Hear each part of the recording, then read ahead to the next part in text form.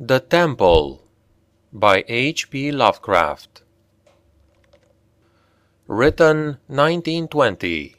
Published September 1925 in Weird Tales, Volume 6, Number 3, pages 329 to 336. Manuscript found on the coast of Yucatan. On August 20, 1917, I, Karl Heinrich, Graf of von Altberg-Ehrenstein, Lieutenant Commander in the Imperial German Navy and in charge of the submarine U-29, deposit this bottle and record in the Atlantic Ocean, at a point to me unknown, but probably about north latitude 20 degrees, west longitude 35 degrees, where my ship lies disabled on the ocean floor. I do so because of my desire to set certain unusual facts before the public, a thing I shall not in all probability survive to accomplish in person, since the circumstances surrounding me are as menacing as they are extraordinary, and involve not only the hopeless crippling of the U-29, but the impairment of my iron German will in a manner most disastrous. On the aftermath of June 18, as reported by wireless to the U-61 bound for Kiel, we torpedoed the British freighter Victory, New York to Liverpool, in north latitude 45 degrees 16 minutes, west longitude 28 degrees 34 minutes, permitting the crew to leave in boats in order to obtain a good cinema view for the Admiralty records. The ship sank quite picturesquely, bow first, the stem rising high out of the water, whilst the hull shot down perpendicularly to the bottom of the sea. Our camera missed nothing, and I regret that so fine a reel of film should never reach Berlin. After that, we sank the lifeboats with our guns and submerged. When we rose to the surface about sunset, a seaman's body was found on the deck, hands gripping the railing in a curious fashion. The poor fellow was young, rather dark, and very handsome, probably an Italian or Greek, and undoubtedly of the Victory's crew. He had evidently sought refuge on the ship, which had been forced to destroy his own, one more victim to the unjust war of aggression which the English pig dogs are waging upon the fatherland. Our men searched him for souvenirs, and found in his coat pocket a very odd bit of ivory carved to represent a youth's head crowned with laurel. My fellow officer, Lieutenant Kinsey, believed that the thing was of great age and artistic value, so took it from the men for himself. How it had ever come into the possession of a common sailor, neither he nor I could imagine. As the dead man was thrown overboard, there occurred two incidents, which created much disturbance among the crew. The fellow's eyes had been closed, but in the dragging of his body to the rail, they were jarred open, and many seemed to entertain a queer delusion that they gazed steadily and mockingly at Schmidt and Zimmer, who were bent over the corpse. The boatswain Müller, an elderly man who would have known better had he not been a superstitious Alsatian swine, became so excited by this impression that he watched the body in the water, and swore that after it sank a little, it drew its limbs into a swimming position and sped away to the south under the waves. Kinsey and I did not like these displays of peasant ignorance, and severely reprimanded the men, particularly Müller. The next day a very troublesome situation was created by the indisposition of some of the crew. They were evidently suffering from the nervous strain of a long voyage, and had had bad dreams. Several seemed quite dazed and stupid, and after satisfying myself that they were not feigning their weakness, I excused them from their duties. The sea was rather rough, so we descended to a depth where the waves were less troublesome. Here we were comparatively calm, despite a somewhat puzzling southward current, which we could not identify from our oceanographic charts. The moans of the sick men were decidedly annoying, but since they did not appear to demoralize the rest of the crew, we did not resort to extreme measures. It was our plan to remain where we were and intercept the liner Dacia, mentioned in information from agents in New York. In the early morning, we rose to the surface and found the sea less heavy. The smoke of a battleship was on the northern horizon, but our distance and ability to submerge made us safe. What worried us more was the talk of boatswain Müller, which grew wilder as the night came on. He was in a detestably childish state, and babbled on of some illusion of dead bodies drifting past the undersea portholes, bodies which looked at him intensely, and which he recognized in spite of bloating as having been dying during some of our victorious German exploits. And he said that the young man we had found and tossed overboard was their leader. This was very gruesome and abnormal, so we confined Müller in irons and had him soundly whipped. The men were not pleased by his punishment, but discipline was necessary. We also denied the request of a delegation headed by Seaman Zimmer that a curious carved ivory head be cast into the sea. On June 20, Seaman Bohin and Schmidt, who had been ill the day before, became violently insane. I regretted that no physician was included in our complement of officers, since German lives are precious. But the constant ravings of the two concerning a terrible curse were most subversive of discipline, so dramatic steps were taken. The crew accepted the event in a sullen fashion, but it seemed to quiet Müller, who thereafter gave us no more trouble. In the evening we released him, and he went about his duties silently. In the week that followed, we were all very nervous, watching for the Dacia. The tension was aggravated by the disappearance of Müller and Zimmer, who undoubtedly committed suicide as a result of the fears which had seemed to harass them, though they were not observed in the act of jumping overboard. I was rather glad to be rid of Müller, for even his silence had unfavorably affected the crew. Everyone seemed inclined to be silent now, as though holding a secret fear. Many were ill, but none made a disturbance. Lieutenant Kinsey chafed under the strain, and was annoyed by the merest trifle, such as the school of dolphins which gathered about the U-29 in increasing numbers, and the growing intensity of that southward current, which was not on our charts. It at length became apparent that we had missed the Dacia entirely.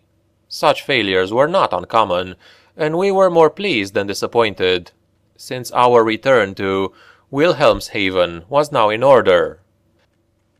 At noon, June 28, we turned northeastward, and despite some rather comical entanglements with the unusual masses of dolphins, we were soon under way. The explosion in the engine room at 2 a.m. was wholly a surprise.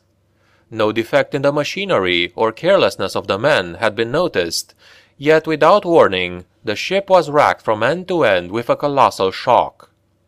Lieutenant Kinsey hurried to the engine room, finding the fuel tank and most of the mechanism shattered. The engineers, Rabe and Schneider, instantly killed. Our situation had suddenly become grave indeed, for though the chemical air regenerators were intact, and though we could use the devices for raising and submerging the ship and opening the hatches as long as compressed air and storage batteries might hold out, we were powerless to propel or guide the submarine. To seek rescue in the lifeboats would be to deliver ourselves into the hands of enemies unreasonably embittered against us. And our wireless had failed ever since the Victory affair to put us in touch with a fellow U-boat of the Imperial Navy. From the hour of the accident till July 2nd, we drifted constantly to the south, almost without plans and encountering no vessel. Dolphins still encircled the U-29, a somewhat remarkable circumstance, considering the distance we had covered. On the morning of July 2nd, we sighted a warship flying American colors, and the men became very restless in their desire to surrender. Finally, Lieutenant Menzies had to shoot a seaman called Traube, who urged this un-German act with especial violence. This quieted the crew for a time, and we submerged unseen. The next afternoon, a dense flock of seabirds appeared from the south, and the ocean began to heave ominously. Closing our hatches, we awaited developments until we realized that we must either submerge or be swamped in the mounting waves. Our air pressure and electricity were diminishing, and we wished to avoid all unnecessary uses of our slender mechanical resources, but in this case there was no choice. We did not descend far, and when after several hours the sea was calmer, we decided to return to the surface.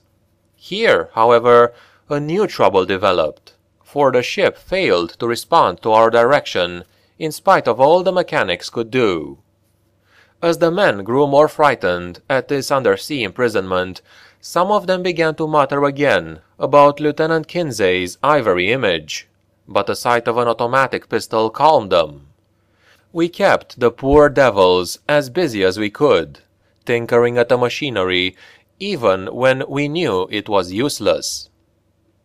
Kinsey and I usually slept at different times, and it was during my sleep, about 5 a.m., July 4th, that a general mutiny broke loose. The 6 remaining pigs of seamen, suspecting that we were lost, had suddenly burst into a mad fury at our refusal to surrender to the Yankee battleship 2 days before, and were in a delirium of cursing and destruction. They roared like the animals they were, and broke instruments and furniture indiscriminately, screaming about such nonsense as the curse of the ivory image and the dark dead youth who looked at them and swam away. Lieutenant Kinsey seemed paralyzed and inefficient, as one might expect of a soft, womanish Rhinelander. I shot all 6 men, for it was necessary, and made sure that none remained alive. We expelled the bodies through the double hatches, and were alone in the U-29. Kinsey seemed very nervous, and drank heavily. It was decided that we remain alive as long as possible, using the large stock of provisions and chemical supply of oxygen, none of which had suffered from the crazy antics of those swine-hound seamen. Our compasses, depth gauges, and other delicate instruments were ruined, so that henceforth our only reckoning would be guesswork, based on our watches, the calendar, and our apparent drift as judged by the objects we might spy through the portholes or from the conning tower. Fortunately, we had storage batteries still capable of long use, both for interior lighting and for the searchlight. We often cast a beam around the ship, but saw only dolphins, swimming parallel to our own drifting course. I was scientifically interested in these dolphins, for though the ordinary Delphinus delphis is a cetacean mammal unable to subsist without air, I watched one of the swimmers closely for 2 hours, and did not see him alter his submerged condition. With the passage of time, Kinsey and I decided that we were still drifting south, meanwhile sinking deeper and deeper. We noted the marine fauna and flora, and read much on the subject in the books I had carried with me for spare moments. I could not help observing, however, the inferior scientific knowledge of my companion. His mind was not Prussian, but given to imaginings and speculations which have no value. The fact of our coming death affected him curiously, and he would frequently pray in remorse over the men, women, and children we had sent to the bottom, forgetting that all things were noble which served the German state. After a time, he became noticeably unbalanced, gazing for hours at his ivory image, and weaving fanciful stories of the lost and forgotten things under the sea. Sometimes, as a psychological experiment, I would lead him on in his wanderings, and listen to his endless poetical quotations and tales of sunken ships. I was very sorry for him, for I disliked to see a German suffer, but he was not a good man to die with. For myself I was proud, knowing how the fatherland would revere my memory, and how my sons would be taught to be men like me. On August 9, we espied the ocean floor, and sent a powerful beam from the searchlight over it. It was a vast, undulating plain, mostly covered with seaweed, and strewn with the shells of small mollusks. Here and there were slimy objects of puzzling contour, draped with weeds and encrusted with barnacles, which Kinsey declared must be ancient ships lying in their graves. He was puzzled by one thing, a peak of solid matter, protruding above the ocean bed nearly 4 feet at its apex, about 2 feet thick, with flat sides and smooth upper surfaces which met at a very obtuse angle. I called the peak a bit of outcropping rock, but Kinsey thought he saw carvings on it. After a while he began to shudder, and turned away from the scene, as if frightened, yet could give no explanation, save that he was overcome with the vastness, darkness, remoteness, antiquity, and mystery of the oceanic abyss. His mind was tired, but I am always a German, and was quick to notice 2 things. That U-29 was standing the deep-sea pressure splendidly, and that the peculiar dolphins were still about us, even at a depth where the existence of high organisms is considered impossible by most naturalists. That I had previously overestimated our depth, I was sure, but nonetheless we must still have been deep enough to make these phenomena remarkable. Our southward speed, as gauged by the ocean floor, was about as I had estimated from the organisms passed at higher levels. It was 3:15, August 12, that poor Kinsey went violently mad. He had been in the conning tower, using the searchlight, when I saw him bound into the library compartment, where I sat reading, and his face at once betrayed him. I will repeat here what he said, underlining the words he emphasized. "He is calling! I hear him! We must go!" As he spoke, he took his ivory image from the table, pocketed it, and seized my arm in an effort to drag me up the companionway to the deck. In a moment I understood that he meant to open the hatch and plunge with me into the water outside, a vagary of suicidal and homicidal mania for which I was scarcely prepared. As I hung back and attempted to soothe him, he grew more violent, saying, "Come, now! Do not wait until later. It is better to repent and be forgiven than to defy and be condemned." Then I tried the opposite of the soothing plan, and told him he was mad, pitifully demented. But he was unmoved and cried, "If I am mad, it is mercy. May the gods pity the man who in his callousness can remain sane to this hideous end. Come and be mad, whilst he still calls with mercy." This outburst seemed to relieve a pressure in his brain, for as he finished, he grew much milder, asking me to let him depart alone if I would not accompany him. My course at once became clear. He was a German, but only a Rhinelander and a commoner, and he was now a potentially dangerous madman.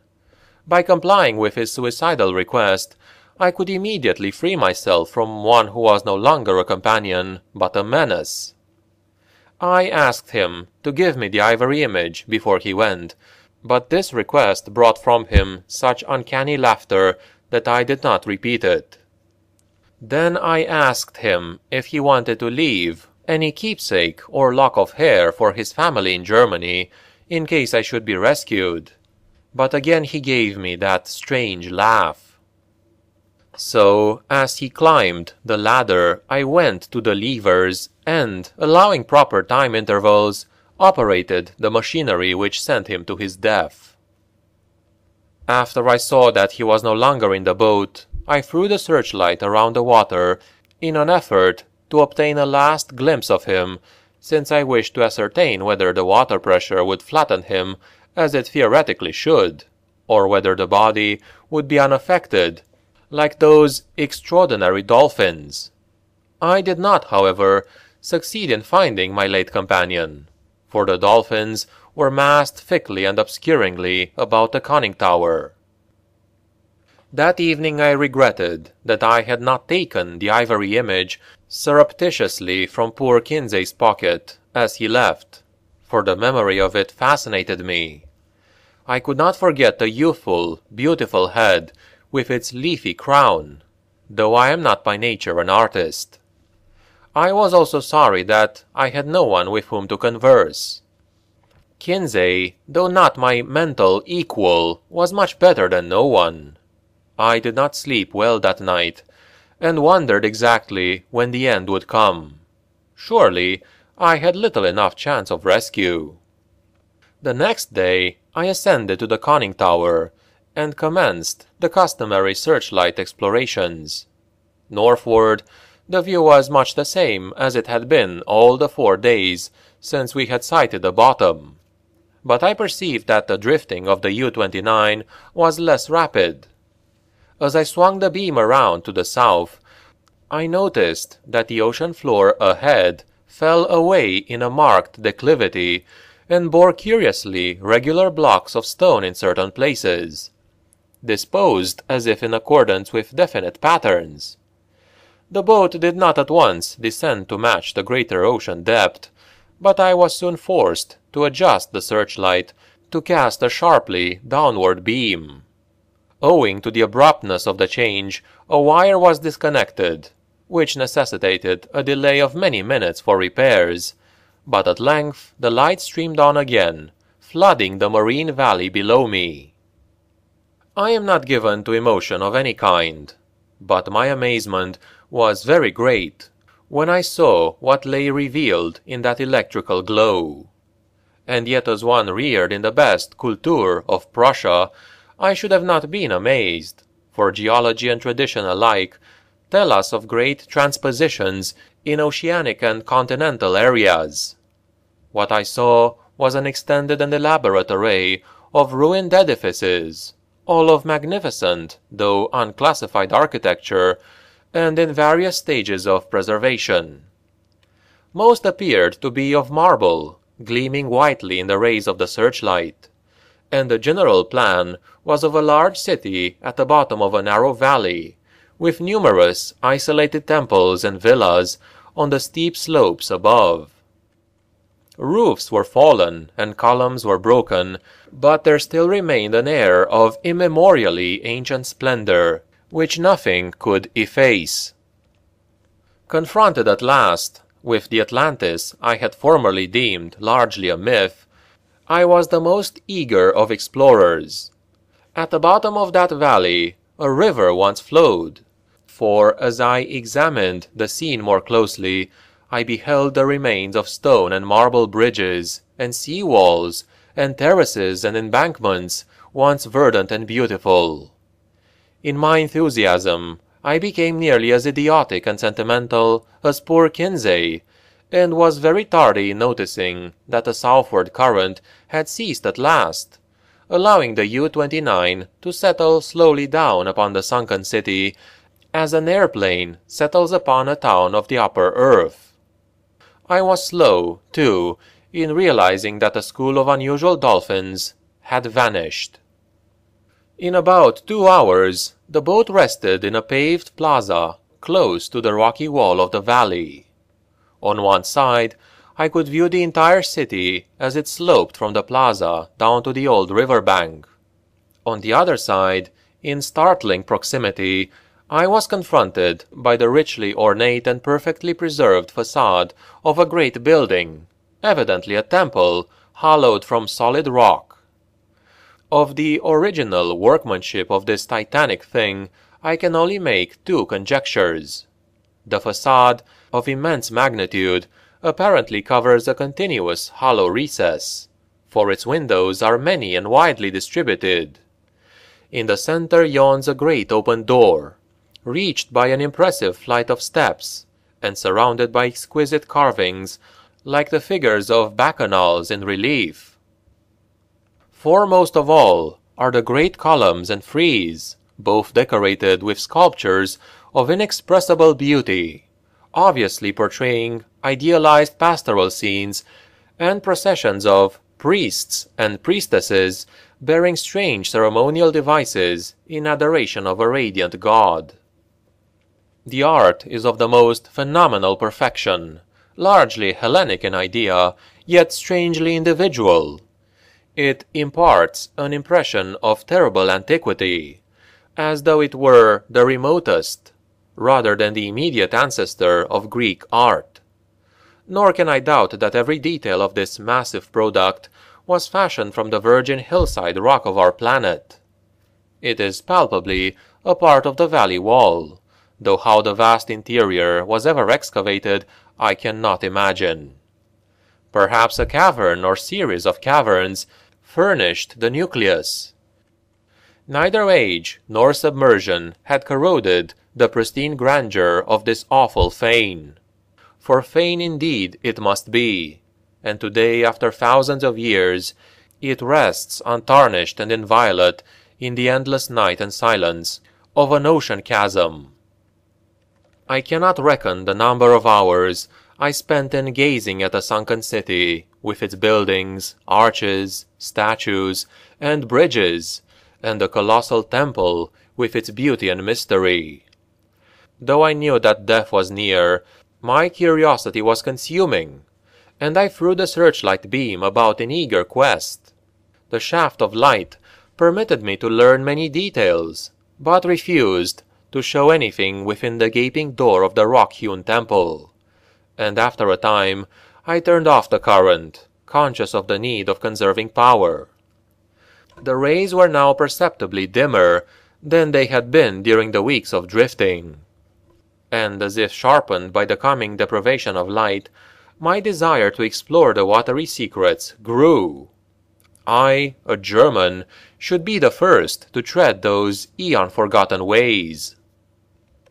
I produced and examined a deep-sea diving suit of jointed metal, and experimented with the portable light and air regenerator.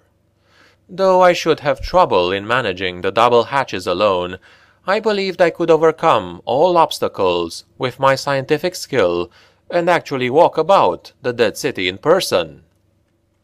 On August 16, I effected an exit from the U-29 and laboriously made my way through the ruined and mud-choked streets to the ancient river.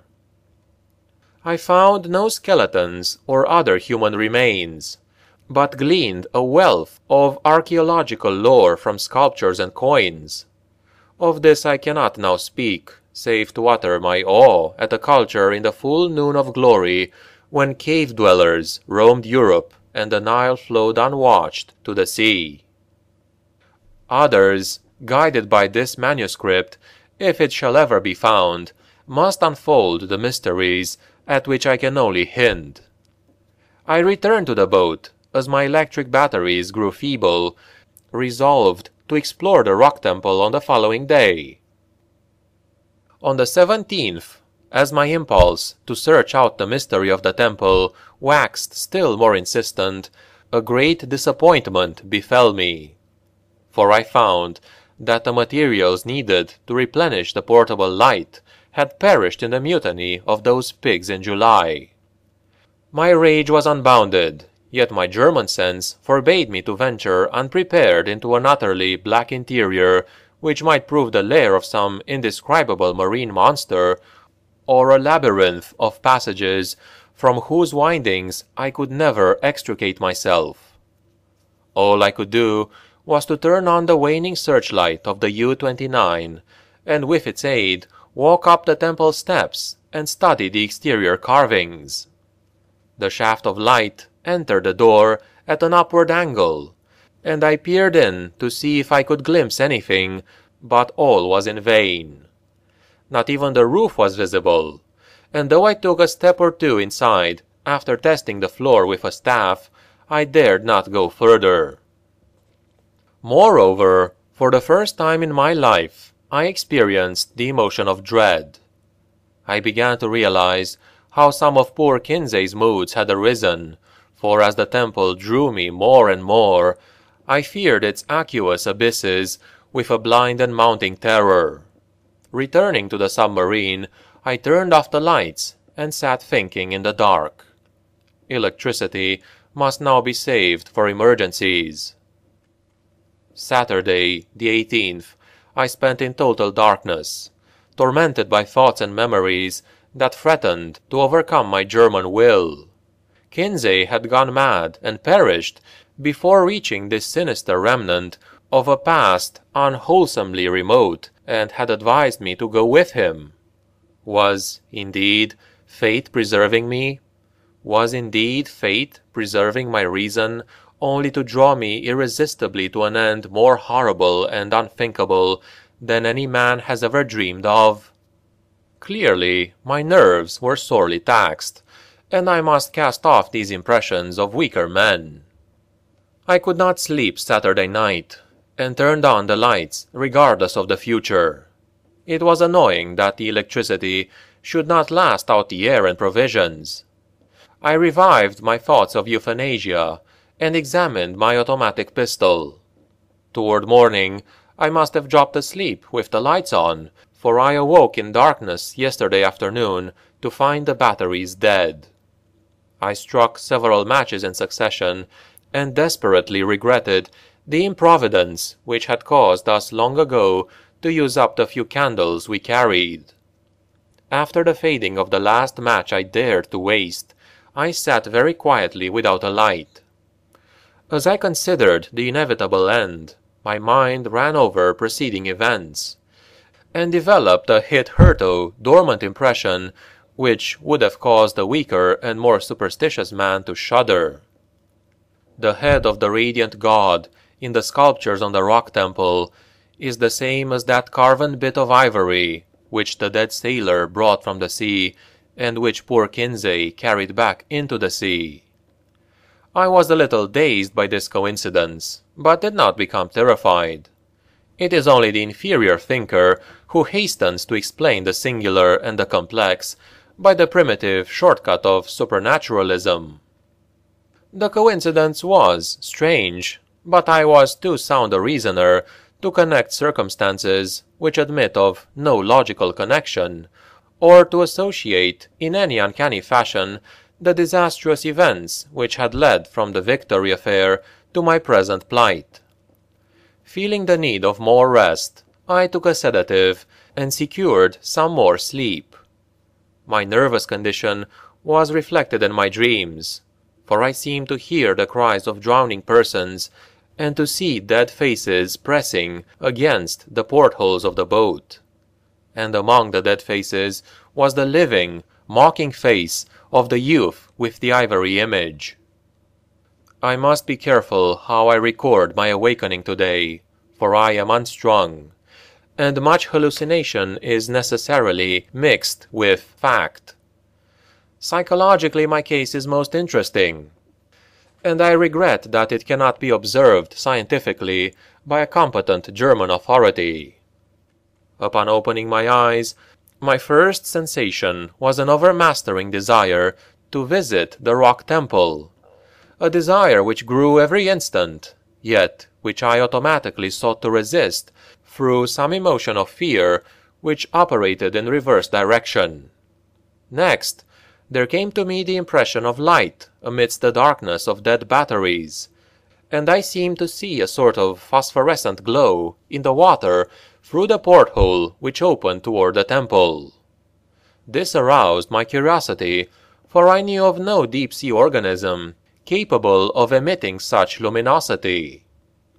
But before I could investigate, there came a third impression, which, because of its irrationality, caused me to doubt the objectivity of anything my senses might record. It was an aural delusion, a sensation of rhythmic, melodic sound, as of some wild yet beautiful chant of choral hymn, coming from the outside, through the absolutely soundproof hull of the U-29. Convinced of my psychological and nervous abnormality, I lighted some matches and poured a stiff dose of sodium bromide solution, which seemed to calm me to the extent of dispelling the illusion of sound. But the phosphorescence remained, and I had difficulty in repressing a childish impulse to go to the porthole and seek its source. It was horribly realistic, and I could soon distinguish by its aid the familiar objects around me, as well as the empty sodium bromide glass, of which I had no former visual impression in its present location. This last circumstance made me ponder, and I crossed the room and touched the glass. It was indeed in the place where I had seemed to see it. Now I knew that the light was either real or part of a hallucination so fixed and consistent that I could not hope to dispel it. So abandoning all resistance, I ascended to the conning tower to look for the luminous agency. Might it not actually be another U-boat, offering possibilities of rescue? It is well that a reader accept nothing which follows as objective truth, for since the events transcend natural law, they are the subjective and unreal creations of my overtaxed mind. When I attained the conning tower, I found the sea in general far less luminous than it had appeared. There was no animal or vegetable phosphorescence about, and the city that sloped down to the river was invisible in blackness. What I did see was not spectacular, not grotesque or terrifying, yet it removed my last vestige of trust in my consciousness. For the door and windows of the undersea temple, hewn from the rocky hill, were vividly aglow with a flickering radiance, as from a mighty altar flame far within. Later incidents are chaotic. As I stared at the uncannily lighted door and windows, I became subject to the most extravagant visions. Visions so extravagant that I cannot even relate them. I fancied that I discerned objects in the temple, objects both stationary and moving, and seemed to hear again the unreal chant that had floated to me when I first awakened. And over all rose thoughts and fears which centered in the youth from the sea, and the ivory image whose carving was duplicated on the frieze and columns of the temple before me. I thought of poor Kinsey, and wondered where his body rested, with the image he had carried back into the sea. He had warned me of something, and I had not heeded. But he was a soft-headed Rhinelander who went mad at troubles a Prussian could bear with ease. The rest is very simple. My impulse to visit and enter the temple has now become an inexplicable and imperious command which ultimately cannot be denied. My own German will no longer controls my acts, and volition is henceforward possible only in minor matters. Such madness it was which drove Kinsey to his death, bareheaded and unprotected in the ocean. But I am a Prussian and a man of sense, and will use to the last what little will I have. When first I saw that I must go, I prepared my diving suit, helmet, and air regenerator for instant donning, and immediately commenced to write this hurried chronicle in the hope that it may some day reach the world. I shall seal the manuscript in a bottle and entrust it to the sea, as I leave the U-29 forever. I have no fear, not even from the prophecies of the madman Kinsey. What I have seen cannot be true, and I know that this madness of my own will at most lead only to suffocation when my air is gone. The light in the temple is a sheer delusion, and I shall die calmly like a German, in the black and forgotten depths. This demoniac laughter, which I hear as I write, comes only from my own weakening brain. So I will carefully don my suit and walk boldly up the steps into the primal shrine, that silent secret of unfathomed waters and uncounted years.